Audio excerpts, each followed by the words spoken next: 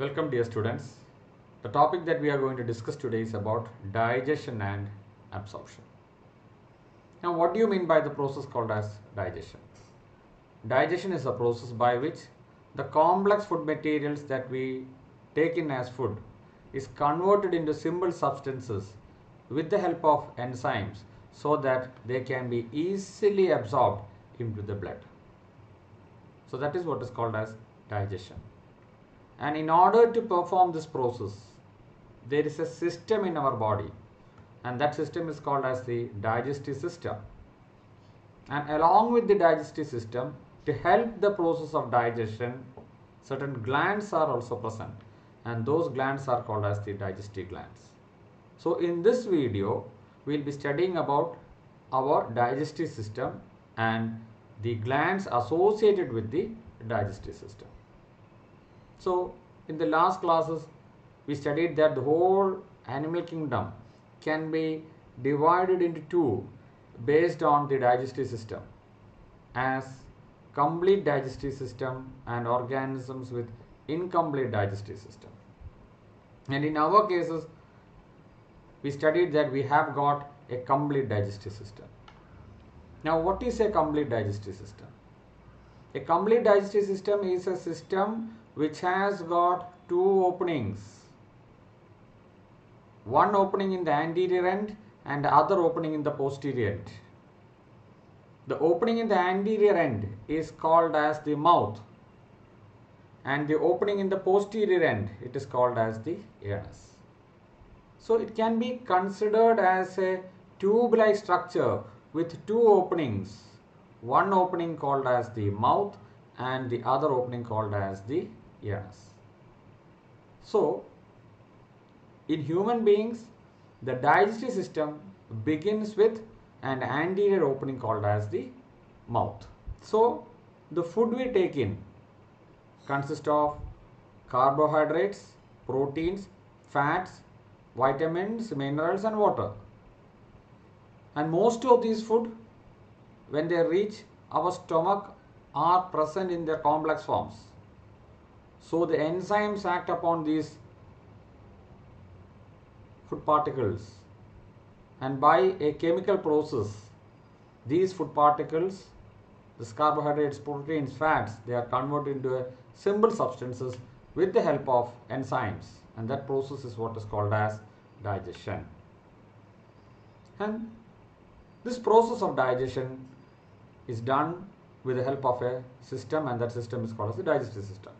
അപ്പോൾ ഇത് നമ്മുടെ ഹ്യൂമൻ ഡൈജസ്റ്റീവ് സിസ്റ്റം കാണിക്കുന്ന ഒരു ഡയഗ്രമാണ്.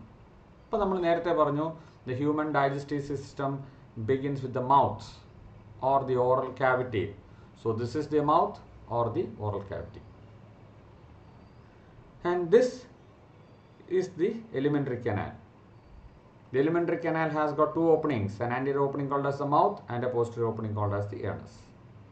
And this opening called as the mouth or the oral cavity is guarded by an upper jaw and a lower jaw.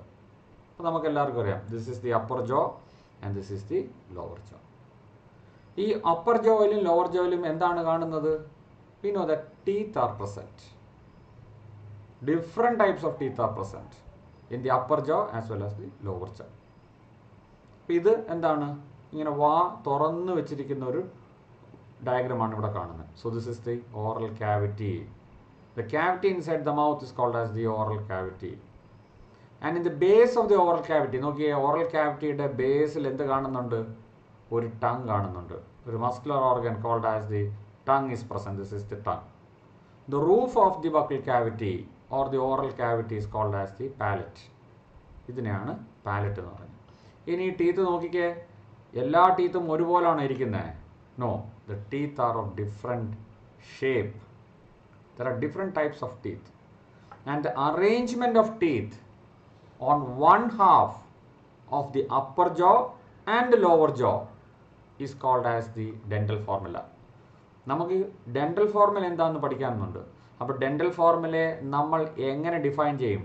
Dental formula is the arrangement of teeth on one half, upper jawയുടെയും lower jawയുടെയും ഒരു ഹാഫിലുള്ള arrangement, number and distribution of teeth is what is called as the dental formula.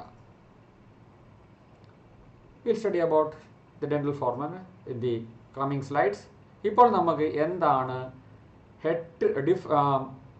ഹെറ്ററോഡോൺ ഡെന്റേഷൻ എന്ന് നോക്കാം.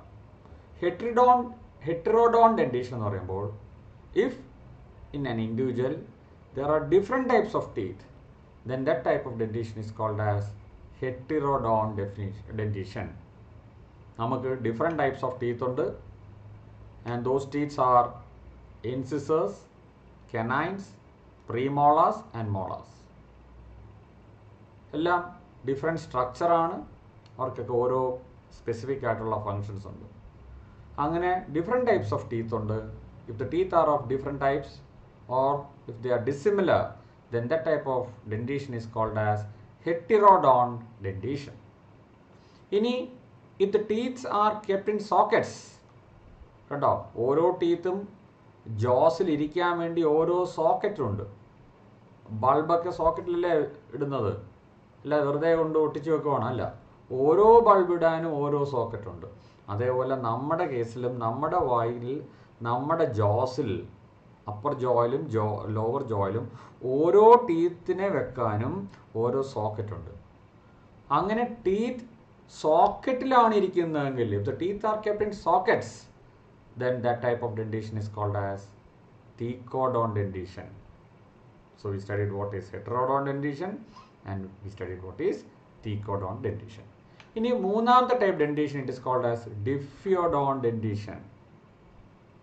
ഒരാളുടെ life ടൈമിൽ if the teeth appears twice, രണ്ട് പ്രാവശ്യം teeth വരുന്നെങ്കിൽ, then that type of dentition is called as ഡിഫ്യോഡോൺ ഡെന്റേഷൻ.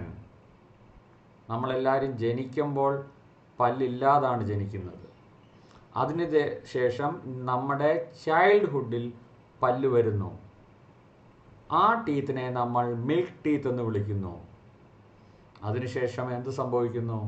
ആ milk teeth എല്ലാം കൊഴിഞ്ഞു പോയിട്ട് അനദർ സെറ്റ് ഓഫ് ടീത്ത് വരും, അല്ല, ഇതെല്ലാം നമ്മൾ അനുഭവിച്ചിട്ടുള്ളതാണ്. ആ രണ്ടാമത് വരുന്നതിനെ നമ്മൾ പെർമനൻറ്റ് ടീത്ത് എന്ന് വിളിക്കുന്നു. Permanent teeth.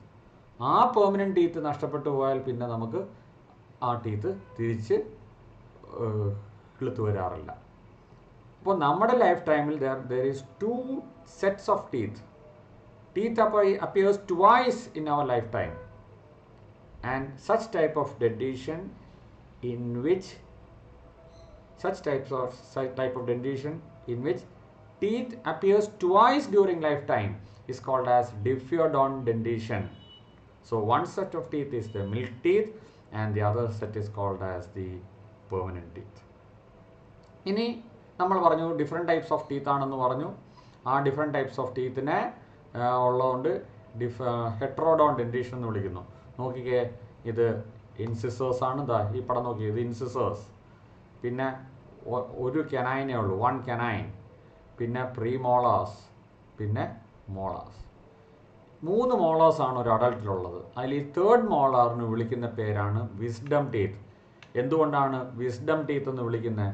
ഈ മൂന്നാമത്തെ മോളാർ നമുക്ക് 20 വയസ്സൊക്കെ അറ്റൈൻ ചെയ്തതിന് ശേഷം മാത്രമാണ് ഈ തേർഡ് മോളാർ വരുന്നത്. നിങ്ങൾ നിങ്ങളുടെ നാക്ക് കൊണ്ട് നിങ്ങളുടെ ഓരോരുത്തരുടെയും വായ്ക്കകത്തൊന്ന് ചെക്ക് ചെയ്തേക്കുക.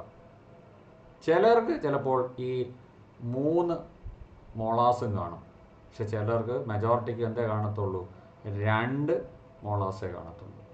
The third molar appears only after the age of 20 years. ഏതാണ്ട് 20 years ഒക്കെ കഴിഞ്ഞാണ് സാധാരണ രീതിയിൽ വരാത്തുള്ളത്. അപ്പോൾ 20 വയസ്സെന്നൊക്കെ പറയുമ്പോൾ നമുക്ക് ഇച്ചിരി പക്വതയും ബോധമൊക്കെ ആകുന്ന ഒരു പ്രായം എന്നാണ് കൺസിഡർ ചെയ്യുന്നത്. അതുകൊണ്ട് അങ്ങനെ പക്വതയൊക്കെ ആയി കഴിഞ്ഞിട്ട് വരുന്ന ടീത്തിന് അങ്ങനെ തന്നെ ഒരു പേര് കൊടുത്തു. എന്താണ്? It is called as the wisdom teeth. So that is the wisdom teeth. ഇനി നമുക്ക് നമ്മുടെ ഡെന്റൽ ഫോർമുലയെ നോക്കാം. ഡെന്റൽ ഫോർമുല എന്ന് പറഞ്ഞാൽ എന്താണ്? It is the distribution of teeth on one half of the upper jaw and lower jaw. It is the distribution and arrangement of teeth on one half of the upper jaw and lower jaw. Upper ജോയുടെയും lower ജോയുടെയും ഒരു പകുതിയിലുള്ള പല്ലുകളുടെ ആ distribution, number, അറേഞ്ച്മെൻറ്റിനെയാണ് dental formula എന്ന് പറയുന്നത്. Human ബീയിങ്സിൻ്റെ dental formula എന്ന് പറയുന്നത്, നമ്മുടെ dental formula എന്ന് പറയുന്നത് ഒരു അഡൾട്ടിൻ്റെ it is 2123/2123. Please note it down in your notebooks. 2123/2123. എന്താണ് ഈ 2123 എന്ന് പറയും ബൈ 2123? നോക്കിക്കേ, ഇൻസിസേഴ്സ് അപ്പർ ജോയിലും ലോവർ ജോയിലും ഈ രണ്ട് വെച്ചുണ്ട്, അതാണ് 2/2. കെനൈൻസ് അപ്പർ ജോയിലും ലോവർ ജോയിലും ഓരോന്നേ ഉള്ളൂ, 1/1. Premolars 2/2 and molars 3/3. ഇൻസിസേഴ്സിൻ്റെ ഫങ്ഷൻ എന്താണ്? Cutting the food. അപ്പോൾ ഈ ഓരോ ടീത്തിനും ഓരോ ഫങ്ഷൻ ഉണ്ട്. എന്താ ഇൻസിസേഴ്സ് എന്ന് പറയുമ്പോൾ? ഇൻസിസേഴ്സ് എന്ന് പറയുന്നത് കട്ട് ചെയ്യാൻ വേണ്ടിയുള്ള ടീത്താണ് ഇൻസിസേഴ്സ്. നമ്മളിപ്പോൾ ഒരു ക്യാരറ്റൊക്കെ കഴിക്കുവാണെങ്കിൽ എവിടെ വെച്ചാണ് കട്ട് ചെയ്യുന്നത്? ആദ്യം നമ്മുടെ ഫ്രണ്ടിലുള്ള ടീത്ത് വെച്ച് അതിനെ ചെറിയ ചെറിയ പീസുകളാക്കി മാറ്റും, incisors.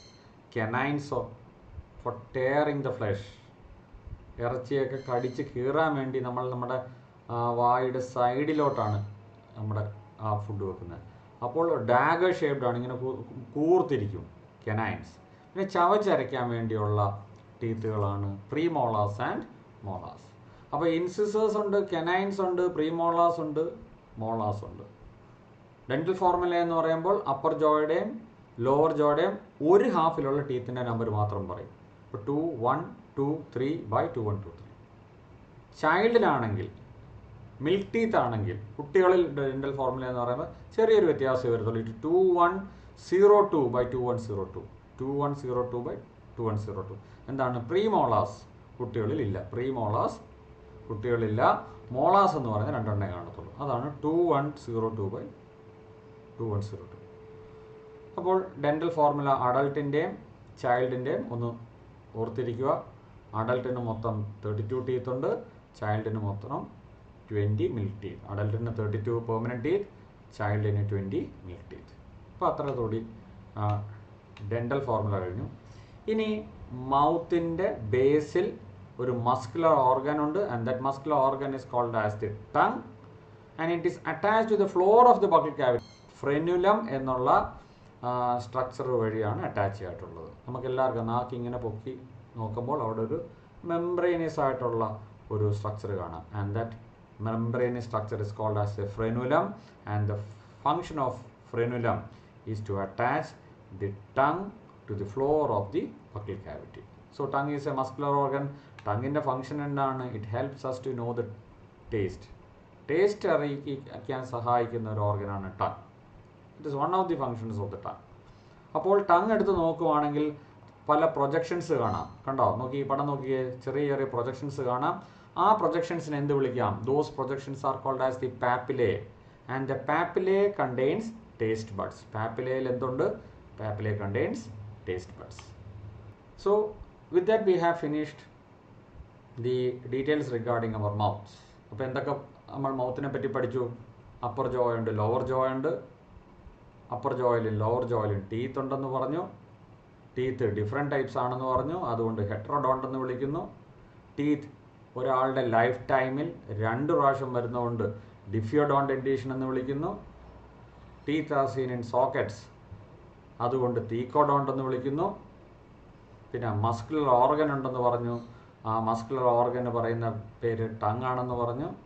Tongue is attached to the floor of the buckle cavity by A structure called as frenulum. ഇത്രയും കാര്യങ്ങളാണ് നമ്മുടെ മൗത്തിനെ പറ്റി പറഞ്ഞത്. ഇനി mouth opens in to another chamber, and that chamber is called as the pharynx. എന്താണ് ഫാരിങ്സിൻ്റെ പ്രത്യേകത? Mouth കഴിഞ്ഞിട്ടുള്ള ഒരു ചേംബറാണ് ഫാരിങ്സ്. ഫാരിങ്സ് എന്ന് പറയുമ്പോൾ it is A common chamber for food and air. നമ്മൾ കഴിക്കുന്ന ആഹാരം, വായിൽ കൂടി അകത്തേക്ക് എടുക്കുന്ന ആഹാരവും നോസിൽ കൂടി ഇൻഹേൽ ചെയ്തെടുക്കുന്ന എയറും കോമൺ ആയിട്ട് മീറ്റ് ചെയ്യുന്ന ഒരു ചേംബറാണ് ഫാരിങ്സ്. അതാണ് ഫാരിങ്സിൻ്റെ importance. So what is the importance of pharynx? Pharynx is the common place where food and air meets. അത് വളരെയധികം ഇമ്പോർട്ടൻ്റ് ആയിട്ടുള്ളൊരു ഭാഗമാണ്. ഫാരിങ്സിൻ്റെ താഴെ ഇത് രണ്ടും കോമൺ ആയിട്ട് അവിടെ വരുമെങ്കിലും പിന്നെ രണ്ട് ഡിഫറെൻറ്റ് സ്ഥലത്തേക്കാണ് പോകേണ്ടത്. എയർ ലങ്സിലേക്കും പോകണം, ഫുഡ് എങ്ങോട്ട് പോകണം, സ്റ്റൊമക്കിലേക്ക് പോകണം. അതുകൊണ്ട് ഫാരിങ്സിൻ്റെ ബേസിൽ ഫാരിങ്സ് ഇങ്ങനെ വന്ന് അതിൻ്റെ താഴെ രണ്ട് ഓപ്പണിങ്സ് കാണും. One opening is called as the trachea, one opening is called as the glottis. അത് ലങ്സിൻ്റെ ട്രക്കിയയിലേക്കുള്ള ഓപ്പണിംഗ് ആണ്. വിൻ പൈപ്പിനെയാണ് ട്രക്കിയ എന്ന് പറയുന്നത്. ട്രക്കിയയുടെ അപ്പർ പാർട്ടിനെ ലാരിങ്സ് എന്ന് പറയും. ലാരിങ്സിൻ്റെ ആ ഓപ്പണിങ്ങിനെയാണ് ഗ്ലോട്ടിസ് എന്ന് പറയുന്നത്. ആ ഗ്ലോട്ടിസിൻ്റെ ആ opening, this opening is called as the glottis. ഈ ഗ്ലോട്ടിസിനെ ഗാർഡ് ചെയ്ത് ഒരു ലിഡ് ലൈക്ക് സ്ട്രക്ചർ ഉണ്ട്, ലിഡ് ലൈക്ക് സ്ട്രക്ചർ. ആ ലിഡ് ലൈക്ക് സ്ട്രക്ചർ എന്ന് പറയുന്ന പേരാണ് എപ്പിഗ്ലോട്ടിസ്. എന്തിനു വേണ്ടിയാണ് എപ്പിഗ്ലോട്ടിസ്? ആഹാരം ഈ ട്രക്കിയക്കകത്തോട്ട് കയറി പോരുത്. അതുകൊണ്ട് ഫുഡ് എപ്പോൾ വന്നാലും ആ ഫുഡിൻ്റെ പ്രസൻസ് കാരണം ഈ എപ്പിഗ്ലോട്ടിസ് ഈ ഗ്ലോട്ടിസിനെ അങ്ങ് അടയ്ക്കും. അതുകൊണ്ട് food never enters inside the trachea. അതുകൊണ്ടാണ് ആഹാരം കഴിച്ചുകൊണ്ടിരിക്കുമ്പോൾ സംസാരിക്കില്ലോ എന്നൊക്കെ പറയുന്നത്. സംസാരിക്കുമ്പോൾ എന്ത് സംഭവിക്കും? ഈ ഗ്ലോട്ടിസിന് പ്രോപ്പറായിട്ട് ഇത് അടയ്ക്കാൻ പറ്റാതെ വരികയും അത് തുറന്നിരിക്കുകയും അങ്ങനെ ഫുഡ് ട്രക്കിയക്കകത്തോട്ട് പോവുകയും നമുക്ക് സഫക്കേഷൻ വരികയും വലിയ പ്രോബ്ലംസിലോട്ട് അത് ചെന്ന് പെടാനുള്ളൊരു ചാൻസ് ഉണ്ട്. നോർമലി ആഹാരം ഫാരിങ്സിൽ എത്തുമ്പോഴത്തേക്കും ഈ എപ്പിഗ്ലോട്ടിസ് എന്ത് ചെയ്യും? ഈ ഗ്ലോട്ടിസിനെ അങ്ങ് അടയ്ക്കും. So one opening is the opening to the trachea and it is called as the glottis. And the other opening is called as the oesophagus. അന്നനാളം, oesophagus, A long tube which takes the food or which opens into the stomach, which takes the food to the stomach. നമുക്ക് ആ ഫാരിങ്സിൻ്റെ ഡീറ്റെയിൽസിലോട്ട് പോകാം. So this is the pharynx. ഇത് tongue, mouth ഉണ്ട്, പല്ലൊക്കെ ഇവിടെ കാണാം.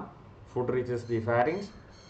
Nozzle നിന്നും കയറുന്ന ആ നേസൽ ക്യാവിറ്റിയിൽ നിന്നുള്ള air, it also reaches the pharynx. So pharynx is the common chamber for food and air. ഫാരിങ്സിൻ്റെ ബേസിൽ ഞാൻ പറഞ്ഞു രണ്ട് ഓപ്പണിംഗ് ഉണ്ട്.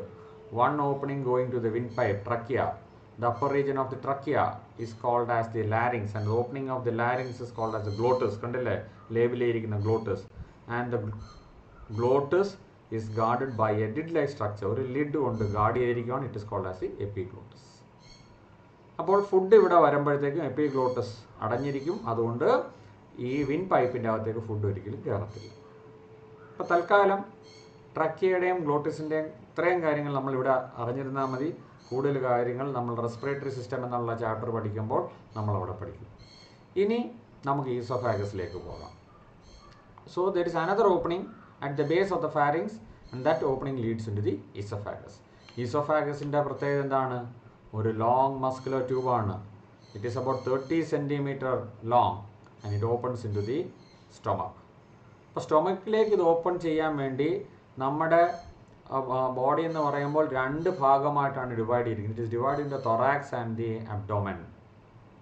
The oesophagus is seen in the region of the thorax and our stomach is seen in the region of the abdomen.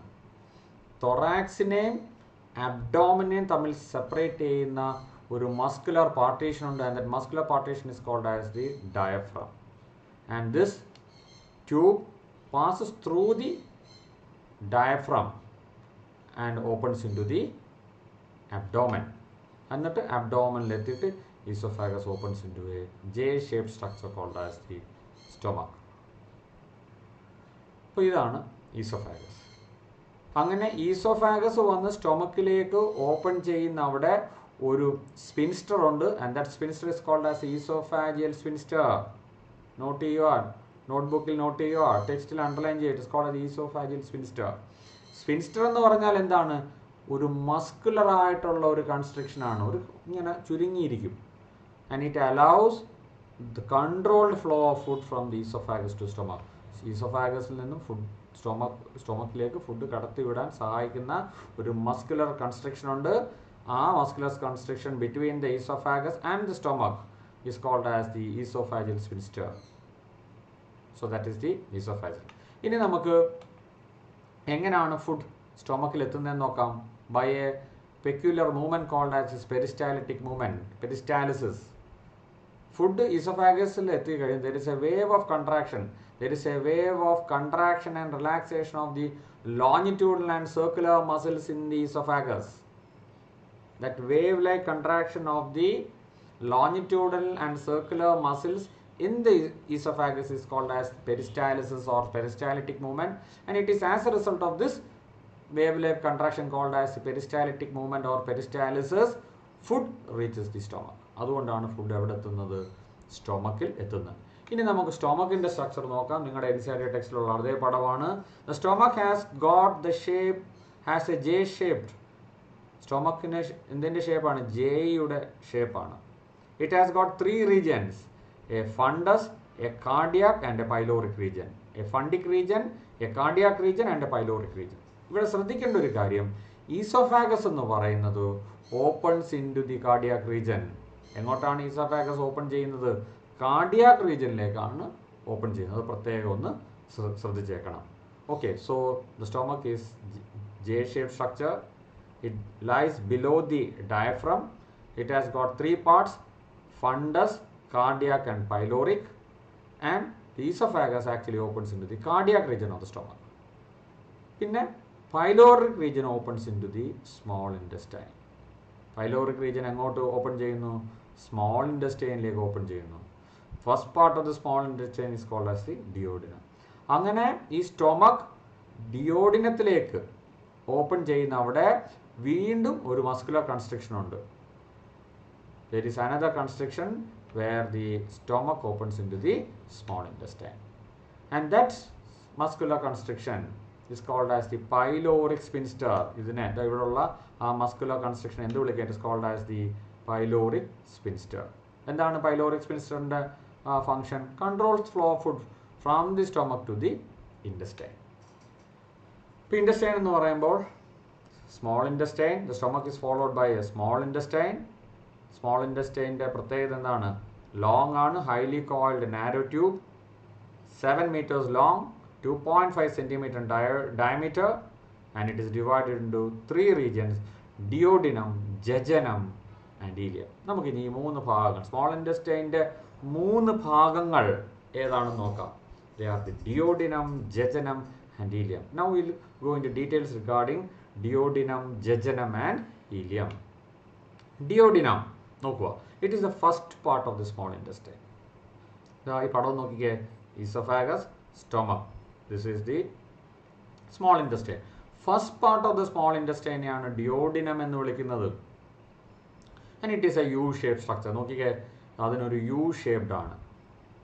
And it is an important area of digestion. ഇനി നിങ്ങൾ ഇവിടെ ശ്രദ്ധിക്കുക, associated with the digestive system or alimentary canal, I told you glands are present. Glands ഉണ്ടെന്ന് പറഞ്ഞു. അതിലുള്ളൊരു important ആയിട്ടുള്ളൊരു gland ആണ് liver. വേറൊരു important ആയിട്ടുള്ളൊരു ഗ്ലാൻഡ് ആണ് pancreas.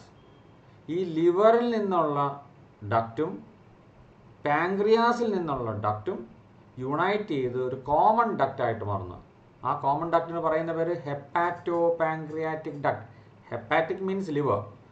Hepato-pancreatic duct, and that common hepato-pancreatic duct actually opens into the U-shaped region of the duodenum. Duodenumത്തിന്റെ U-shaped regionിലേക്കാണ് hepato-pancreatic duct വന്ന് open ചെയ്യുന്നത്. Duodenum is followed by the jejunum, coiled and longer. Duodenum കഴിഞ്ഞിട്ട് ഉള്ള ഭാഗമാണ് jejunum. It is coiled and longer. ജജനം കഴിഞ്ഞിട്ടുള്ള small ഇൻറ്റസ്റ്റൈൻ്റെ ഭാഗമാണ് ഈലിയം. It is more coiled. ജജനത്തെക്കാളും, ഇത് ജജനമാണ്, ജജനത്തെക്കാളും more coiled ആണ്. It is highly coiled. And it is this ഈലിയം which opens in to the large intestine. ഈലിയം opens in to the large intestine, and actually the small intestine or the ഈലിയം R areas of absorption. Small ഇൻറ്റസ്റ്റൈനിലാണ് കാര്യമായിട്ട് digested ആയിട്ടുള്ള food പ്രോഡക്ട്സിൻ്റെയൊക്കെ absorption നടക്കുന്നത്. And from the ileum we move to the large intestine. Small intestine കഴിഞ്ഞു, നമ്മൾ large ഇൻറ്റസ്റ്റൈനിലോട്ടെത്തി. ഇതാണ് large intestine. Large intestine മാത്രം ഉള്ളത് 1.5 meters long, and it is differentiated into 3 regions. Cecum, small intestine വന്ന് large ഇൻറ്റസ്റ്റൈൻ്റെ സീക്കത്തിലേക്കാണ് open ചെയ്യുന്നത്. ഒരു bag like സ്ട്രക്ചറാണ്, ഒരു pouch like structure. It is called A caecum. Cecum is followed by the colon, and colon is followed by rectum. So large intestine has got three parts: cecum, colon, and rectum. Colon നോക്കിക്കേ, മേലോട്ട് പോകുന്നൊരു colon, ascending colon, transverse ആയിട്ടുള്ളൊരു colon, താഴേക്ക് വരുന്ന ഒരു colon, descending colon. നമ്മൾ will see go into details regarding the large intestine. So the region where the small intestine opens into the large intestine, small intestine large intestine like open ചെയ്യുന്ന അവിടെ there is a blind sacs, small pouch like structure, and that small pouch like structure കണ്ടോ ഈ വട്ടത്തിൻ്റെ അകത്ത് കാണുന്നത്, and the small pouch like structure is called as the cecum. സീക്കത്തിൻ്റെ importance എന്താണ്? അവിടെ പല micro organism ഉണ്ട്. നമ്മുടെ നിലനിൽപ്പിന് വേണ്ടി നമ്മളെ സഹായിക്കുന്ന ബെനിഫിഷ്യൽ ആയിട്ടുള്ള പല മൈക്രോ ഓർഗാനിസവും എവിടാണ് കാണുന്നത്? ഈ സീക്കത്തിലാണ് കാണുന്നത്.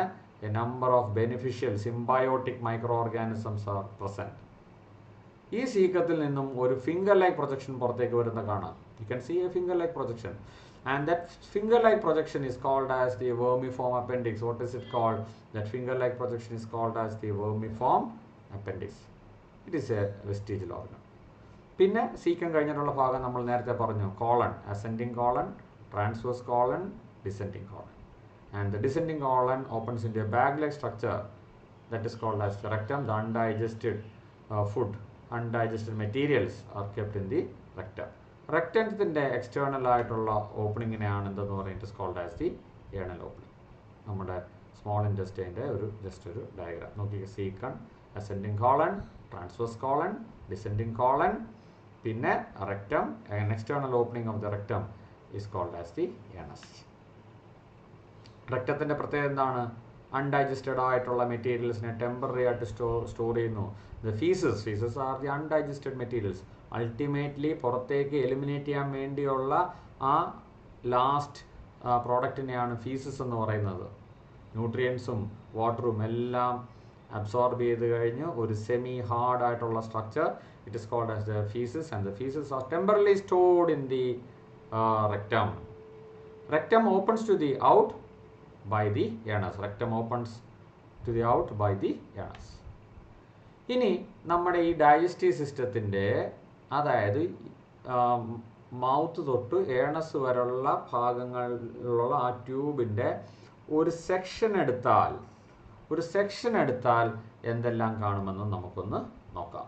When a section of human gut is taken, we can see that it can be divided into 4 regions. The outermost region is called as the serosa. Serosയുടെ തൊട്ട് താഴെയായിട്ട് there is another layer called as the muscularis. Muscularisന്റെ താഴെയായിട്ട് there is another layer called as the submucosa. Submucosയുടെ താഴെ there is another layer called as the mucosa. So the outermost layer of the gut is called as the serosa, and the serosa is made up of mesothelium and some connective tissue. സെറോസയുടെ താഴെയായിട്ടാണ് എന്ത് കാണുന്നത്? Muscularis എന്ന് പറഞ്ഞ smooth muscles ഉള്ള ഒരു layer. And this layer called as A muscularis can be divided in to an inner layer made up of circular muscles and an outer layer made up of longitudinal muscles. Inner layer is made up of circular muscles and the outer layer is made up of longitudinal muscles. Muscularisന്റെ അകത്തായിട്ട് there is submucosa. Submucosa യുടെ പ്രത്യേകത എന്താണ്? Is formed by loose connective tissue layer with blood and lymph vessels. Submucosa layerന്റെ പ്രത്യേകത എന്താണ്? It is formed up of loose connective tissue layer with blood and lymph vessels. Submucosയുടെ അകത്തായിട്ട് വേറൊരു layer ഉണ്ട്. ആ ലെയറിന് പറയുന്ന പേരാണ് mucosa layer, innermost layer, and the main function of this layer is secretion and absorption. ഇവിടെ secretion നടത്താൻ വേണ്ടി പല glance കാണും, സെക്രീറ്ററി സെൽസ് കാണും, ഇവിടെ തന്നെയാണ് അബ്സോർബ് ചെയ്യുന്നത്. ഇതാണ് പിന്നെ ലൂമൻ. ആ സ്പേസിനെയാണ് ലൂമൻ എന്ന് പറയുന്നത്. അപ്പോൾ ഇത് സ്പേസ് നമ്മുടെ സ്റ്റൊമക്കിൻ്റെ അകത്തതോ ഈസോഫാഗസിൻ്റെ അകത്തെയോ എന്താണ് ഇൻഡസ്റ്റൈൻ്റെ അകത്തെയോ ഉള്ള സ്പേസാണ്. ആ സ്പേസിനെ സറൗണ്ട് ചെയ്ത് എത്ര ലേയേഴ്സ് ഉണ്ട്? അകത്തുനിന്ന് പറയുവാണെങ്കിൽ ആ സ്പേസിൻ്റെ തൊട്ട് മേളിലായിട്ട് മ്യൂക്കോസ, അതിൻ്റെ മേളിലായിട്ട് സബ്മ്യൂക്കോസ, പിന്നെ muscularis, outermost layer is called as the serosa. So this is something regarding the histology of human gut, normally asked for your higher secondary examination. This diagram is very much important, so you'll have to draw this diagram and label the parts. This diagram is present in your text itself, So look into the text, draw this diagram in your notebooks, and I'll be checking all this when you come to our school. So histology of human gut നമ്മൾ ഇവിടെ finish ചെയ്തു. ഇനി നമ്മൾ ആ സ്റ്റൊമക്കിൻ്റെ അകത്തുള്ള mucosa ലെയറിനെ നോക്കുകയാണ്. ആ mucosa layer നോക്കുകയാണെങ്കിൽ it is formed up of irregular folds, and these irregular folds are called as the റുഗേ. ഒരു സെക്ഷൻ എടുത്താൽ എങ്ങനെ അറിയാൻ പറ്റും സ്റ്റൊമക്ക് ആണോ ഇൻറ്റസ്റ്റൈൻ ആണോ? സ്റ്റൊമക്ക് ആണെങ്കിൽ എന്ത് കാണും? ആ mucosal layer consist of A number of irregular folds, and these irregular folds in the stomach are called as rugae. And if it is in the intestine, what is the peculiarity? In the intestine, a number of finger-like projections can be seen in the mucosal layer, and these finger-like projections are called as the villi. Kando finger-like projections കാണാം. ഈ finger-like projections നെ villi എന്ന് വിളിക്കുന്നു. Villis are richly supplied with blood vessels. കണ്ടോ, ധാരാളം blood vessels ഓരോ വില്ലയിലും ഉണ്ട്. അത് കൂടാതെ ഒരു ലിംഫ് വെസലും ഉണ്ട്, and that lymph vessel is called as the ലാക്ടീൽ. എന്തിനു വേണ്ടിയാണ് ഇവിടെ ലാക്ടീൽ എന്നുള്ളതൊക്കെ നമ്മൾ അബ്സോർപ്ഷൻ പഠിക്കുമ്പോൾ പഠിക്കും. ഇപ്പോൾ ജസ്റ്റ് ഓർത്തിരിക്കുക, വില്ലസിൻ്റെ അകത്ത് ധാരാളം ബ്ലഡ് വെസൽസും ഉണ്ട്, ഒരു ലാർജ് ലിംഫ് വെസലും ഉണ്ട്, and that large lymph vessel is called as the ലാക്ടീൽ. Okay, ഈ വില്ലയുടെ സർഫസിൽ you can see A number of micro villi. So the surface of the villi again has got a number of microvilli. Both villi and microvilli increase the area of digestion and absorption of food. എന്താണ് ഈ വില്ലയുടെ advantage, significance എന്താണ്? villi and the microvilli present on the surface of the villi both together increases the area for digestion as well as absorption. With that we have finished about the structure of the digestive system. So the digestive system begins with the mouth, followed by the pharynx, followed by a long tube called as the esophagus. Esophagus opens into the stomach, J-shaped stomach. The stomach has got three regions: cardiac region, fundic region, pyloric region. Pyloric region opens into the small intestine. Small intestine has got three parts: duodenum, jejunum, ileum. And the ileum opens into the large intestine, and the large intestine has got the four parts, that is the cecum, colon and rectum. It has got three parts. They are the cecum, colon and rectum. Cecum is a bag-like structure. Colon has got three parts. What is it? An ascending colon, a transverse colon, descending colon, and followed by the rectum. It is in the rectum that the unwanted, unabsorbed materials called as the feces are temporarily stored, and the rectum opens to the outside by an opening called as the anus. അപ്പോൾ അതോടുകൂടി നമ്മുടെ structure of digestive system or the elementary canal of human beings കഴിഞ്ഞു. ഇനി ഒരു ചെറിയ ഒരു topic കൂടി പറയുന്നതോടെ ഇന്നത്തെ ഈ ക്ലാസ് അവസാനിക്കുകയാണ്. Now we are going to study about the glands associated with the elementary canal or the glands associated with our digestive system. അപ്പോൾ ഇവിടെ നമ്മൾ മെയിൻലി പഠിക്കാൻ പോകുന്നത് സെലേവറി ഗ്ലാൻഡിനെ പറ്റി പഠിക്കും, ലിവറിനെ പറ്റി പഠിക്കും, പാൻക്രിയാസിനെ പറ്റി പഠിക്കും. Okay, these are the digestive glands that we will be discussing today. 1 salivary gland, 2 pancreas, 3 liver, gastric glands and intestinal glands. ആദ്യം നമുക്ക് salivary glandനെ പറ്റി പറയാം. salivary gland എന്ന് പറയുമ്പോൾ എന്താണ്? 1 it secretes saliva. എവിടെയായിട്ടാണ് കാണുന്നത്? it is seen in the buccal cavity. And there are 3 pairs of salivary glands. 3 pairs of salivary gland. 1 parotid gland, 2 sublingual gland. Sublingual എന്ന് പറഞ്ഞാൽ നാക്കിൻ്റെ അടിയിലാണ് കാണുന്നത്, അതുകൊണ്ടാണ് sublingual gland. ലോവർ ജോയുടെ അടിയിലായിട്ട് കാണും sub mandibular gland or the submaxillary gland. So there are 3 pairs of glands: a pair of parotid gland, sublingual gland and the submandibular or the maxillary gland. And the secretions of these 3 glands is called as the saliva. എന്താണ്? അതാണ് നമ്മുടെ saliva എന്ന് പറയുന്നത്. It is derived from the blood plasma. It secretes 1.5 liters of saliva per day. It is slightly alkaline, contains water and electrolytes, sodium, potassium, bicarbonate ion, chloride ions. Then it contains mucin, thiolin, lysozyme and inorganic salts. Thiolin digests starch into maltose. The bit of carbohydrate digestion takes place in our mouth. There is a very weak starch digesting enzyme called as thiolin. ഇതെല്ലാമാണ് സലൈവയുടെ composition. സലൈവയിൽ നിന്ന് നമ്മൾ വളരെ important ആയിട്ടുള്ള ഒരു ഗ്ലാൻഡിലേക്ക് എത്തിയിരിക്കുകയാണ്. It is called as the liver. It is the largest gland in the human body. Which is the largest gland in the human body? Liver is the largest gland in the human body. അതിൻ്റെ weight 1.5 kilograms. Main ആയിട്ടും 2 lobes ആണ്. നോക്കിക്കേ, bilobed.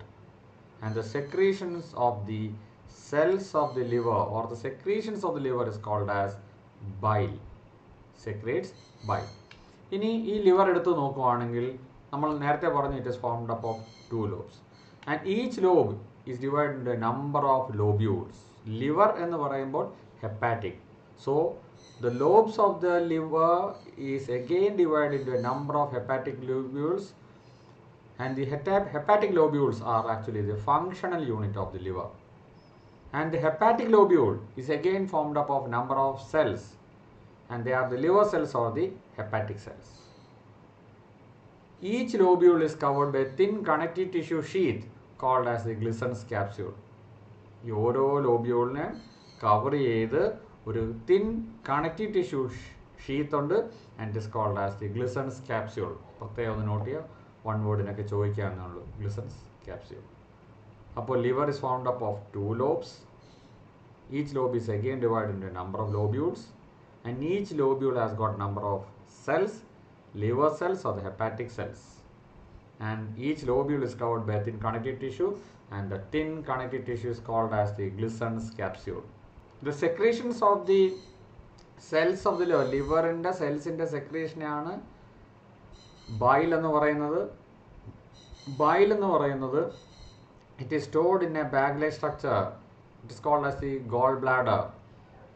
The secretion of the liver cells, hepatic cells, are stored in a bag-like structure, and that bag-like structure is called as the gallbladder, which has got a capacity of 40 to 60 ml. ഇനി ഈ liver സെൽസിൽ നിന്നും വരുന്ന ഡക്റ്റുകളുണ്ട്. Those ducts are called as hepatic ducts. Liver സെൽസിൽ നിന്ന് വരുന്ന duct. ആ hepatic ഡക്റ്റുകളെല്ലാം കൂടി unite ചെയ്തൊരു common hepatic ഡക്റ്റായിട്ട് മാറും. ഗോൾ ബ്ലാഡറിൽ നിന്നും വരുന്ന ഒരു ഡക്റ്റ് ഉണ്ട്. ആ ഡക്റ്റിന് പറയുന്ന പേരാണ് സിസ്റ്റിക് ഡക്റ്റ്. ഓർത്തിരിക്കുക, ലിവർ സെൽസിൽ നിന്നെല്ലാം കൂടി വരുന്ന ഡക്റ്റുകളെ ഹെപ്പാറ്റിക് ഡക്റ്റ് എന്ന് പറയുന്നു. ആ ഹെപ്പാറ്റിക് ഡക്റ്റ് എല്ലാം കൂടി യുണൈറ്റ് ചെയ്ത് ഒറ്റ ഡക്റ്റായിട്ട് വരുന്നു, കോമൺ ഹെപ്പാറ്റിക് ഡക്റ്റ്. ഗോൾ ബ്ലാഡറിൽ നിന്നും പുറത്തേക്ക് വരുന്ന ഒരു ഡക്റ്റ് ഉണ്ട്. That duct is called as the cystic duct. ഈ സിസ്റ്റിക് ഡക്റ്റും ഈ ഹെപ്പാറ്റിക് ഡക്റ്റും കൂടി യുണൈറ്റ് ചെയ്ത് ഒരു കോമൺ ബൈൽ ഡക്റ്റ് ആയിട്ട് മാറുന്നു. എന്തായിട്ട് മാറുന്നു? ഒരു കോമൺ ബൈൽ ഡക്റ്റ് ആയിട്ട് മാറുന്നു. ഈ കോമൺ ബൈൽ ഡക്റ്റ് ആണ് ഇതാ നോക്കിക്കുക, പാൻക്രിയാസിൽ നിന്നുമുള്ള ഡക്റ്റും കൂടി ചേർന്ന് കോമൺ ഹെപ്പാറ്റോ പാൻക്രിയാറ്റിക് ഡക്റ്റ് ആയിട്ട് ഡിയോഡിനത്തിൻ്റെ യു ഷേപ്പ് പാർട്ടിലേക്ക് ഓപ്പൺ ചെയ്യുന്നത്. ഒന്നും കൂടി ശ്രദ്ധിച്ചേ, this is the liver. The cells of the liver are called as hepatic cells, and arising from the hepatic cells hepatic ducts are present. Hepatic cells produce bile. Bile is carried through these hepatic ducts. The hepatic ducts unite together to form a common hepatic duct. ഉണ്ട് പല hepatic duct, ഇതെല്ലാം ധാരാളം hepatic ഡക്റ്റാണ്. അതെല്ലാം കൂടി unite ചെയ്തൊരു common hepatic ഡക്റ്റായി. ഇനി ഇതേ നമ്മുടെ ഗോൾ ബ്ലാഡർ. ഇവിടാണ് ലിവർ സെൽസൊക്കെ ഉപയോഗിക്കുന്ന പ്രൊഡ്യൂസ് ചെയ്യുന്ന ബൈൽ സ്റ്റോർ ചെയ്തിരിക്കുന്ന ഒരു bladder. It is called as the goal bladder. Goal ബ്ലാഡറിൽ നിന്നും പുറത്തേക്ക് വരുന്ന ഒരു ഡക്റ്റ് ഉണ്ട്. ആ ഡക്റ്റിന് പറയുന്ന പേരാണ് സിസ്റ്റിക് ഡക്റ്റ്. ഈ സിസ്റ്റിക് ഡക്റ്റും കോമൺ ഹെപ്പാറ്റിക് ഡക്റ്റും കൂടി യുണൈറ്റ് ചെയ്ത് എന്തായിട്ട് മാറുന്നു? ദ കോമൺ ബൈൽ ഡക്റ്റായിട്ട് മാറുന്നു. പിന്നെ നമ്മൾ നേരത്തെ പറയുന്നത് U shape part of the small intestine കണ്ടോ, യു പോലെ കിടക്കുന്നു. It is called as the duodenum. ആ ഡിയോഡിനത്തിൻ്റെ യു ഷേപ്പ് പാർട്ടിൽ ഒരു carrot shaped organ ഉണ്ട്. ആ carrot shaped organ പറയുന്ന പേരാണ് pancreas, and the duct from the pancreas is called as the pancreatic duct. The pancreatic duct and the common bile duct unite together to form another common duct called as the hepatopancreatic duct, and it is this hepatopancreatic duct which opens into the U-shaped part of the duodenum. അങ്ങനെ ഹെപ്പാറ്റോപാൻക്രിയാറ്റിക് duct ഡിയോഡിനത്തിലേക്ക് open ചെയ്യുന്ന അവിടെ ഒരു spinster കാണാം. ആ സ്പിൻസ്റ്ററിന് പറയുന്ന പേരാണ് spinster of Audi. ആ സ്പിൻസ്റ്ററിന് പറയുന്ന ആ മസ്കുലർ കൺസ്ട്രക്ഷന് പറയുന്ന പേരെന്താണ്? It is called as spinster of Audi. അപ്പോൾ അത്രയുമാണ് നമുക്ക് ഡക്ട് ഫ്രം ദ ലിവേഴ്സിനെ പറ്റി പഠിക്കാനുള്ളത്. ഈ diagram this is very important. Entrance പരീക്ഷകൾക്കും മറ്റുമൊക്കെ ചോദിച്ചിട്ടുള്ളതാണ്. അതുകൊണ്ട് ഈ പടം വരച്ച് ഇതേപോലെ നിങ്ങളുടെ നോട്ട്ബുക്കിൽ ലേബിൾ ചെയ്ത് വെക്കുക. ടെക്സ്റ്റ് ബുക്കിലുള്ള ഡയഗ്രാമും ഉണ്ട്, അതുമായിട്ടൊന്ന് കമ്പയർ ചെയ്യുക. The secretion of the liver is called as the bile, golden yellow or greenish fluid, alkaline in nature. It produces bile pigments called as biliverdin and bilirubin, produces bile salts, cholesterol, phospholipids, and these bile salts helps in the emulsification of fat emulsification സഹായിക്കുന്നു. അപ്പോൾ നമ്മൾ അതോടുകൂടി സെലേവറി gland കഴിഞ്ഞു, liver കഴിഞ്ഞു. ഇനി അടുത്തത് pancreas, located in the U shape part of the duodenum. കണ്ടോ, ഡിയോഡിനത്തിൻ്റെ U shape പാർട്ടിൽ ക്യാരറ്റ് ഷേപ്ഡ് ആയിട്ടുള്ള ഗ്ലാൻഡിന് പറയുന്ന പേരാണ് പാൻക്രിയാസ്. പാൻക്രിയാസ് എന്ന് പറയുന്ന ഒരു ഡബിൾ ഗ്ലാൻഡ് ആണ്. It is both exocrine and endocrine in function. അതൊരു ഡക്ട്ലെസ് ഗ്ലാൻഡുമാണ്, ഡക്റ്റുള്ള ഗ്ലാൻഡുമാണ്. പാൻക്രിയാറ്റിക് ഡക്റ്റാണ് എങ്ങോട്ട് വന്ന് ഓപ്പൺ ചെയ്യുന്നത്? ഡിയോഡിനത്തിലേക്ക് ഓപ്പൺ ചെയ്യുന്നത്. And secretion of the pancreas is called as pancreatic juice. Pancreatic juice contains certain enzymes such as trypsinogen, chymotrypsinogen, procarboxypeptidase, pancreatic amylase, pancreatic lipase and nuclease, and it is alkaline in nature. അപ്പോൾ ഇതിനെപ്പറ്റി കൂടുതലൊക്കെ നമ്മൾ digestion പഠിക്കുമ്പോൾ വീണ്ടും ഈ എൻസൈംസിൻ്റെ കാര്യമൊക്കെ നമ്മൾ പഠിക്കുന്നതായിരിക്കും. ഇനി gastric glands, സ്റ്റൊമക്കിലുള്ള glands found in the walls of the stomach. Gastric glands are formed of 3 types of cells. The glands present in the walls of the stomach, they are called as the gastric glands. The gastric glands have got 3 types of cells. ഒരു gastric gland ആണ് ഇവിടെ വരച്ചിരിക്കുന്നത്. ഏതൊക്കെയാണ് 3 type cells? 1. Mucus cells, mucus neck cells. 3 സെൽസിന് 3 type shading ആണ് കൊടുത്തിരിക്കുന്നത്. 1. Mucus neck cells. 2. താഴെയായിട്ട് chief cells. ഇതാണ് chief cells or zymogen cells എന്ന് പറയും. Chief cells or zymogen cells. പിന്നെ മൂന്നാമത്തത് oxyntic cells or parietal cells. Parietal cells or oxyntic cells. So there are 3 types of cells in the gastric glands. സ്റ്റൊമക്കിലുള്ള വാൾസിലുള്ള ഗ്ലാൻഡ്സിനെയാണ് gastric glands എന്ന് 3 type cells ഉണ്ട്. They are the mucous cells, chief cells and the parietal cells. Mucous cells, chief cells and the parietal cells. Mucous cells, they are also called as the goblet cells. സ്റ്റൊമക്കിൽ കാണുന്നതാണ്, സ്റ്റൊമക്കിൻ്റെ വാളിൽ കാണുന്ന cells ആണ് goblet cells. Function എന്താണ്? Secretion of mucus. Parietal cells എന്താണ് അവരുടെ function? Secretion of HCl and intrinsic factors. And what is the function of chief cells or സൈമോജനിക് cells? Secretion of enzymes such as pepsin, renin, lipase etcetera. ഇതൊക്കെയാണ് അതിൻ്റെ function. ഇത് chart പോലെ വരച്ച് പഠിച്ചോണം. HCl inactivate secretion of salivary amylase. നമ്മുടെ മൗത്തിൽ produce ചെയ്ത ഒരു എൻസൈമാണ്, സലൈവയിലുള്ള ഒരു എൻസൈമാണ് salivary amylase. അതിന് HCl എന്ത് ചെയ്യും? സ്റ്റൊമക്കിൽ എത്തുമ്പോൾ ഇനാക്ടിവേറ്റ് ചെയ്യും. മൈക്രോ ഓർഗാനിസത്തിനെ കില്ല് ചെയ്യും. ആര്? HCl. pH കുറയ്ക്കുന്നു. Loss pH of the stomach 1.5 to 2.5 ആക്കുന്നു. ചില എൻസൈംസ് ഒക്കെ ഇനാക്റ്റീവ് ആയിട്ടാണ് സ്റ്റൊമക്കിൽ കിടക്കുന്നത്, അതിനെ ആക്ടിവേറ്റ് ചെയ്യും. Activates the pro enzyme. Inactive പെപ്സിനോജനെ active പെപ്സിനാക്കി മാറ്റും. ആരാണ്? ഈ HCl. So functions of HCl just not ചെയ്ത് വെക്കുക. പിന്നെ ഇൻറ്റസ്റ്റൈനിലുള്ള ഗ്ലാൻഡ്സ് ആണ് intestinal glands.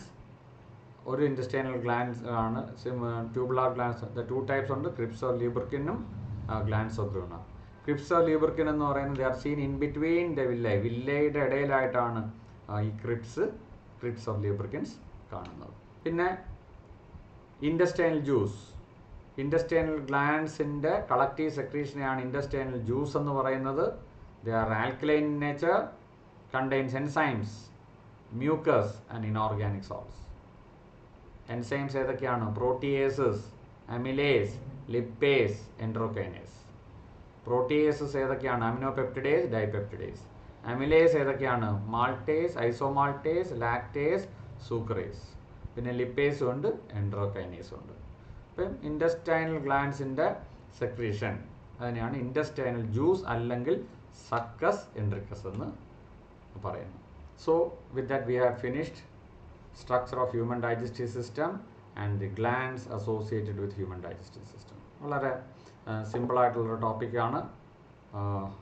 വീഡിയോ കണ്ടതിന് ശേഷം ഇമ്പോർട്ടൻ്റ് ആയിട്ടുള്ള പോയിന്റ്സ് ഒക്കെ നോട്ട്ബുക്കിൽ നോട്ട് ചെയ്യുക. NCERT text side by side ആയിട്ട് വായിച്ചോണം. Reading of NCERT text is very important. So you read the NCERT text, note down the points, and if you have any doubts, note down all those doubts and we will discuss your doubts when we meet live. അപ്പോൾ നന്നായിട്ട് പഠിക്കുക. ഉടനെ തന്നെ അടുത്ത ഒരു video ക്ലാസ്സുമായിട്ട് വരുന്നതാണ്. So till then, wishing you all the best. Stay home, be safe. Thank you all.